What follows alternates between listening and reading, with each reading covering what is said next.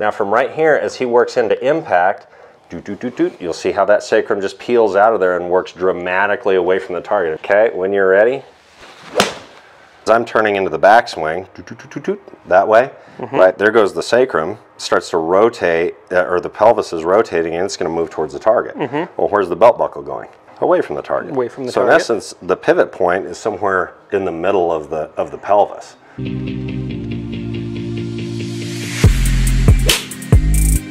Hey everybody, we're back with Riley Andrews from Elite. Quite a bit's changed here at Elite over the last year, I think. You guys have grown, your presence has gotten really big. Yeah, thanks to you. No, not all, thanks to you guys. You guys have the good content. I just helped shine a little light on it. Hey man, all we're trying to do is help people with this game. Cool. But yeah, more staff, more students. It's awesome. It's good. Yeah. It's a good problem to have. Sweet. So let's talk a little bit about a really cool concept that I've talked about it before. You guys talk about it a lot. Yep. And that is the sacrum move. Sacrum move. So what is the sacrum move? Well, first off, shout out Luke Bracke on sacrum move. Sacrum is your tailbone. So in essence, what we're looking at is just how it's moving, like obviously into the backswing, but in transition and then through the strike.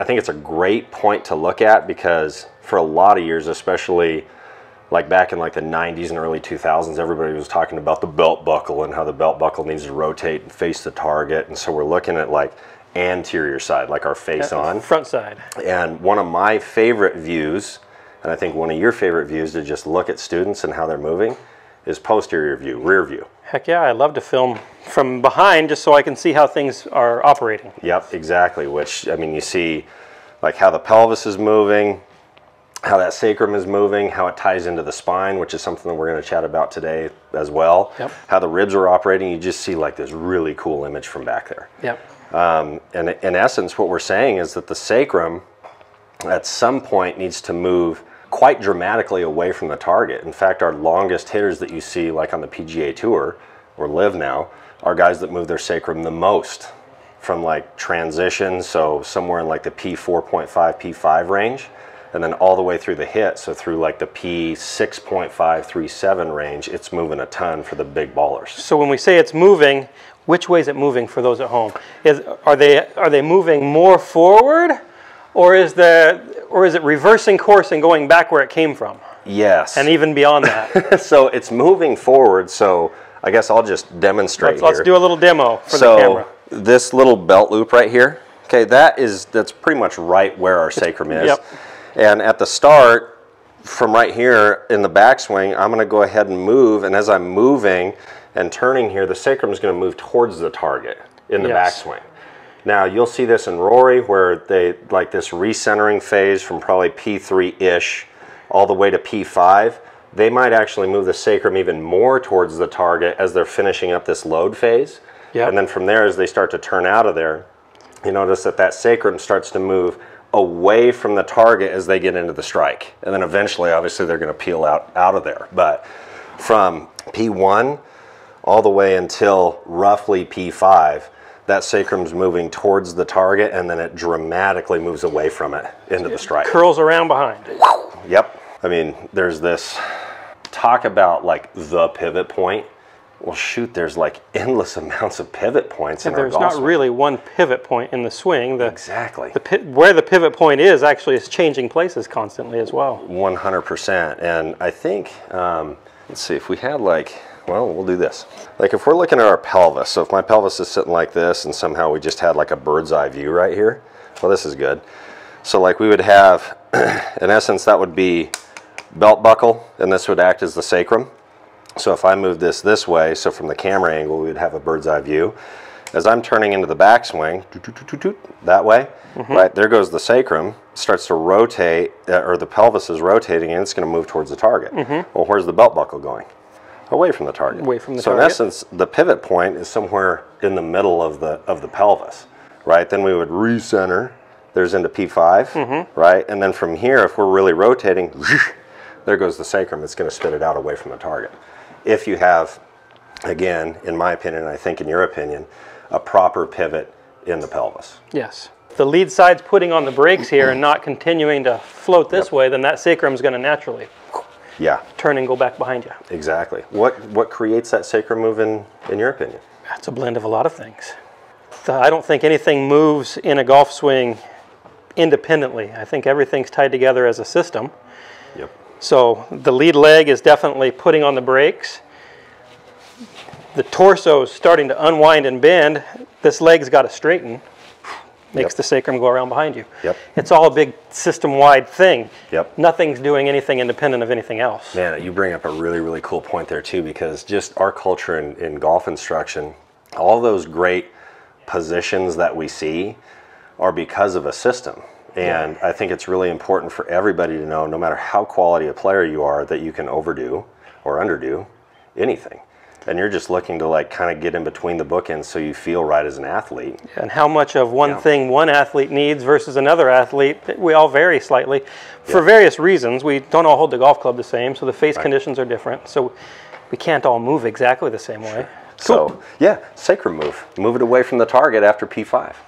Here we go. So let's walk everybody through a good elite golf school drill for teaching this sacrum move. Yeah, absolutely. So I think what would be really cool just to see this, go ahead and just make a backswing.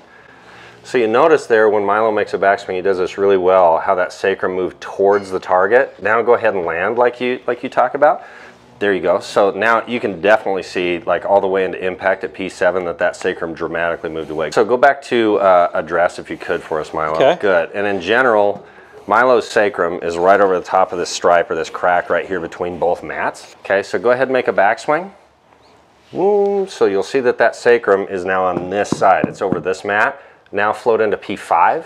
There you go, excellent. Now you see that it actually went further that way. That's our fully loaded phase right there. Now from right here, as he works into impact, you'll see how that sacrum just peels out of there and works dramatically away from the target. It's a big move from like P5 all the way to P7. It's a huge move. It's a dramatic move. So this is one of the exercises that we really like to do, Milo. Where you just grab and... Yep, so I'm going to go ahead and hold you right here. Go ahead and hit one at like 50%. You're actually going to hit a ball here. You guys watch out over there. This could go anywhere. Okay, when you're ready.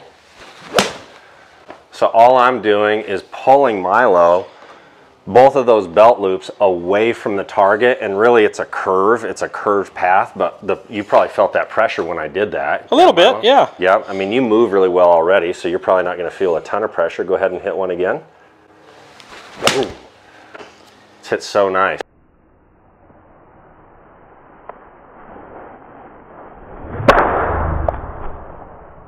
Now Milo's obviously a super skilled mover when it comes to the systems that we like to see. There's certain athletes that we work with that are like super early extenders, right? Like they start extending, some of them start extending like right off of P1, right? And then just continue to do so. In the world I'm in with mostly older players, everybody's extending from the get-go. It's extension, extension, extension, extension, extension. It just keeps going toward the ball. Yeah, right. You just crash it in there and now you don't have any room, and that just creates all kinds of chaos. But even for some of our players that move really well into the backswing, one of their big hit mechanisms or hit patterns is like just rotating and laterally drifting that pelvis towards the target. Yeah. And it just crashes their ribs. It kind of gets the golf club in an okay hit position, but then through the strike, it's like anybody's guess. They wind up shallowing the golf club by tilting their whole body this way. Exactly. And then the low point is hard to manage. So go ahead and show that, like while we have this camera angle right here, like go ahead and like you're gonna hit one out of the bay actually. So like I'm gonna hit one that way? Yep. So we're gonna do it wrong. How these work. Yeah. So this is the wrong. So go ahead and go into P4 and then there you go. Exactly. So go ahead and do that again. It hurts. Yeah, it hurts, right? So just up here, so we'll see that, and we'll see this start to rotate out that way, right? And it just whacks the whole thing out, right? It's just... And it's so common. Everybody I see, what I really see a lot of is people drift into the trail side like this so that they don't actually get their sacrum to move toward the target in the backswing. I see a lot of this, and now they've got to push out of this trail side. Yes, and that's what they wind up with. Exactly. It's super interesting because like the center of mass in the ribs then and the center of mass of the pelvis are just countering one another. It's teeter-totter. Yeah, we just have to do that because we don't want to fall over, right? If I have my center of mass in my pelvis moving forward and the center of mass in my ribs moving forward, I'm off balance, I'm going to fall over. Oh, yeah. right? So that same action happens, or same theory happens if I move my pelvis laterally away from the target. Yeah, then well, your ribs have to tilt that way. Yeah, to just keep you in just general human and balance. Then to feel like I'm going to make some speed. Now I've got to shift my lower body this way, and my upper body has to. It's just super whacked. It's just a bad system. At the end of the day, it's just a really bad system. Yeah. So yeah, that's I think a really simple exercise to do. I mean, even at home, you could put your buns right up against a wall, and as you make a move, I mean, what we're wanting is a little bit more depth than what the wall is actually going to allow for.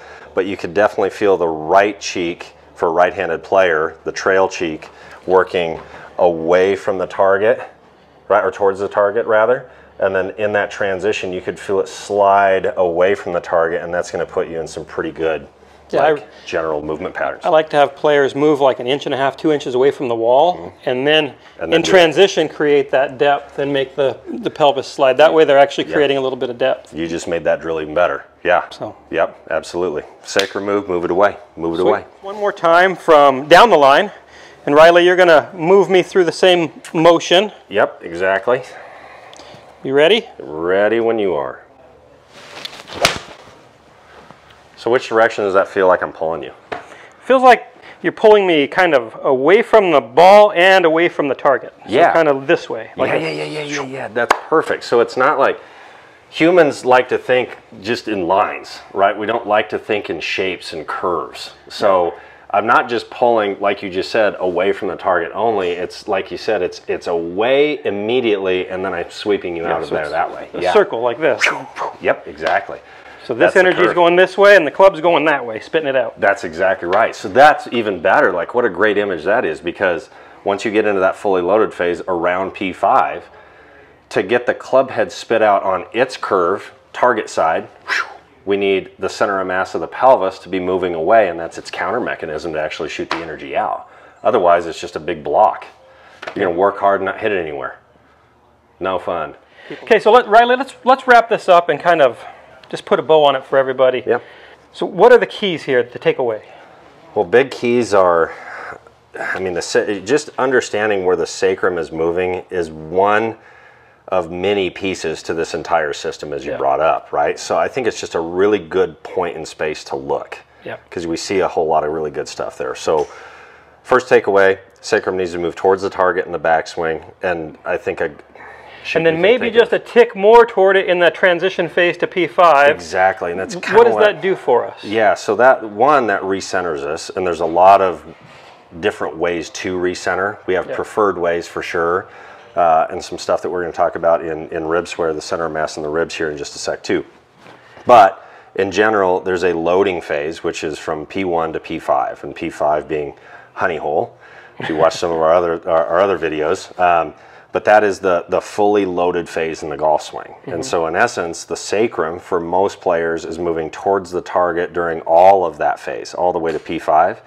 And then from P5 to P7, it's the unloading phase. It's the unload. It's the start of the unloading phase. So now we're peeling that sacrum away to sling the club out, and that's an easy way to get rid of energy in the golf swing. Awesome. That's a really good way to explain it. So hope you guys liked this video. If you did, hit the like and subscribe. Come visit Riley and his crew at Elite. They have you guys have awesome social media platforms and lots of good information. So come visit them. Come visit us as well.